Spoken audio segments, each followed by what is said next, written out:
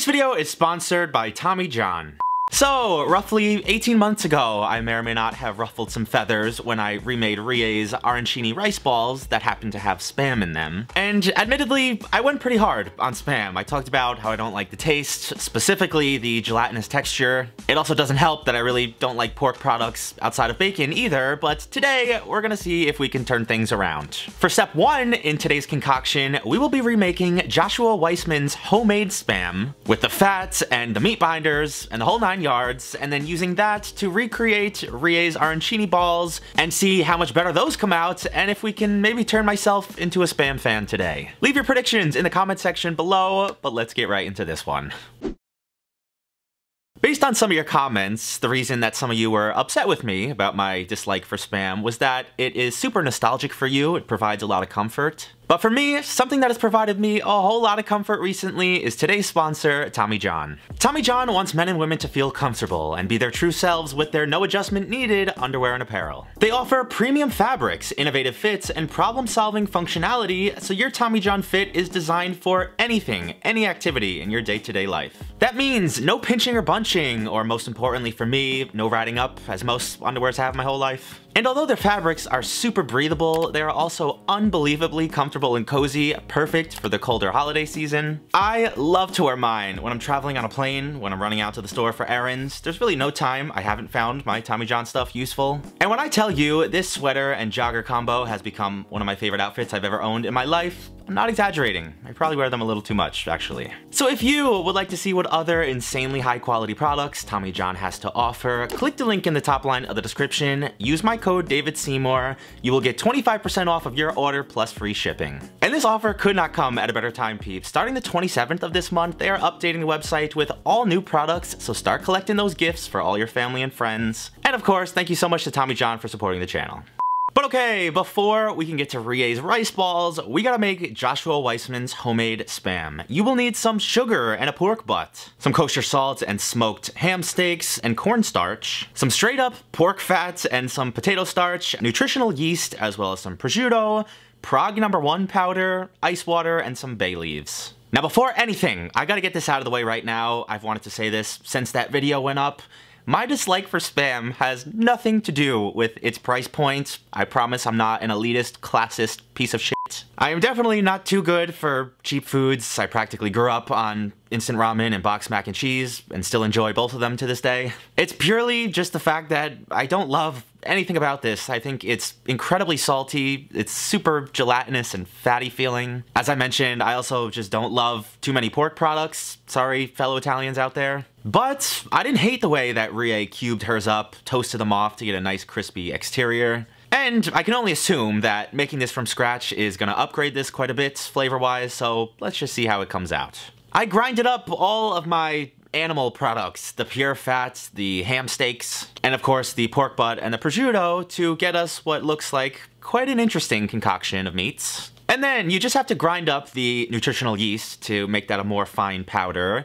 You have to blend up some bay leaves to get some bay leaf powder, which I have never heard of until this day. And then we have to scoop out the most minuscule amount of this Prague No. 1 powder. I'm here to tell you I have tried to Google this and read up on it, and I still don't really know what it is. All I really know is that it looks like a pink kinetic sand, or something that probably shouldn't be consumed, and it is used in cured meats and helps bind things too. Outside of that, I'm not too sure. Let's just hope it's safe for human consumption if I added too much or something. Now the one thing I was pleasantly surprised by when acquiring all the ingredients for this was the fact that I found virtually everything in my local grocery store. Outside of the Prague powder, of course, I had to order that online, but everything else from the pig fat, the nutritional yeast, all the starches, everything should be in a standard grocery store for you. But once you have your meats kneaded up well and then combined with the starchy flavoring mix, you gotta knead the hell out of this until everything is super emulsified and becomes one big homogeneous blob.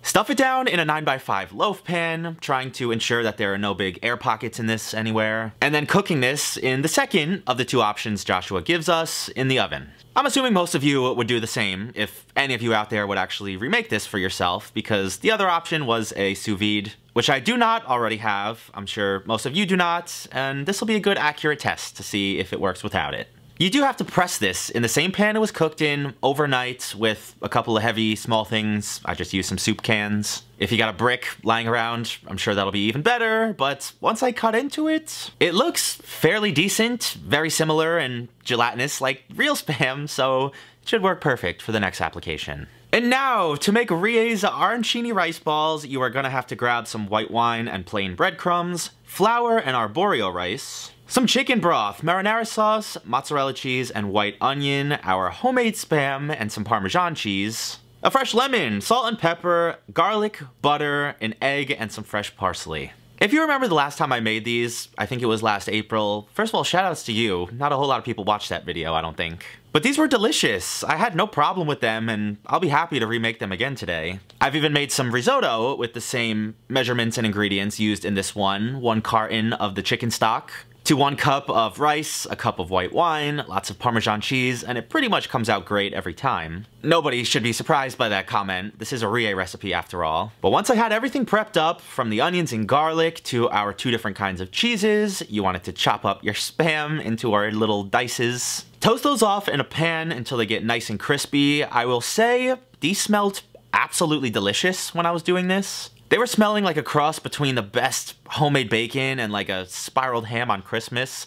I was kind of shocked by how much I was salivating over this. And then of course you have to whip up the risotto. I went on a whole 10-minute long tangent in the last video about how scared I was to make this, but I'm pretty confident these days. If you are unfamiliar though, risotto is a dish that pretty much breaks all the rice rules. You add all your ingredients one by one, you add in all the liquids very gradually, you stir it constantly, which I know is a big no-no in traditional rice making. But when done right, risotto comes out so unbelievably delicious and creamy. There's not a whole lot like it. Maybe that's why Gordon Ramsay gets so hot and bothered when people screw it up on Hell's Kitchen. Come here, you.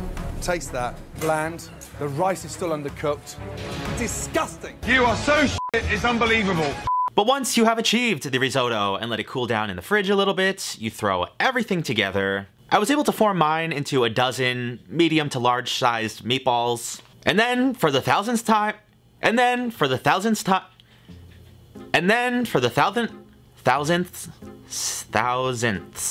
then for the thousandth, and then for the thousandth time, I can't. And then for the latest of many times, we are going to coat these in the breadcrumbs, egg, and flour, and then fry them off. Some quick tips for this process. It obviously helps to keep one hand for the dry ingredients, one hand for the wet. That way you don't form mittens of coating on your hands and all the stuff wants to stick to your fingers more than the rice. In addition, make sure your oil is hot enough. You want this over 375, use a thermometer if you've got it. And that's because all the filling is cooked already, you're just gonna melt the cheese and of course try to get a golden brown coating. And if your oil drops too cold, it's just gonna absorb it all and be super greasy and much less crunchy. But finally, once these were all finished cooking and pulled out of the oil, they were looking so good, almost perfectly circular. Do not forget to garnish these up with some marinara sauce, some more cheese and parsley. And I never thought I'd say this, but I'm pretty darn excited to be about to eat a Spam dish. If nothing else, these are super satisfying to look at. They're so perfectly circular and evenly browned across the outside. And if I remember correctly, the cross-section of these are pretty impressive as well. Yeah, that's confirmed. Look how cheesy and delicious these look. So nothing has changed. These are still freaking awesome. I love every single part of this, including the Spam. One may say I even enjoy them a little bit. They kind of just remind me of a pepperoni or something. As per usual, to nobody's surprise, a Rie recipe is delicious, but those two together, it's a pretty strong team.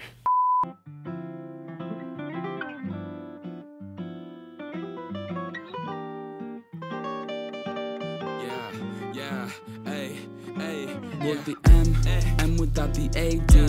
Flipping burgers and my money super lazy. Try and make a meal tonight, they ain't paying me. Try and supersize my life with my A-team. Yeah, our style wasn't wavy, but we had a vision.